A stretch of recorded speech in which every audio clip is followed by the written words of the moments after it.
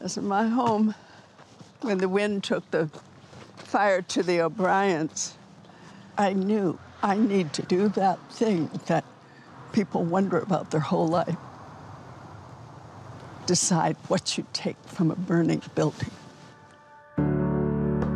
Objects, memories, items that are tangible.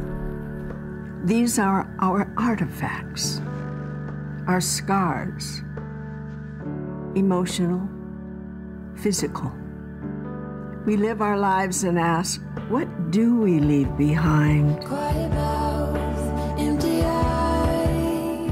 Why don't you tell me how you came across this? Pretty face. Beautiful ring. Seems valuable. I don't know about that, but it is to me, though. Disappointed in the years she's tried. What do you want from your grandfather? Still be something. Box of love letters, diaries, lives lived. I raised my family here. And you know what? It's home.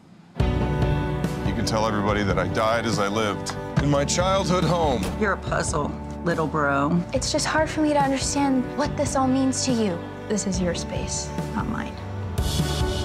Things are not the same as they were before. Things have changed. You don't have to go back to that house. It's all taken care of. The house is the last place you saw her. Every memory she has is in here. Lay down. Your life's not over, but it's there. You're around. Your words fighting for. Love. It may be all you have left.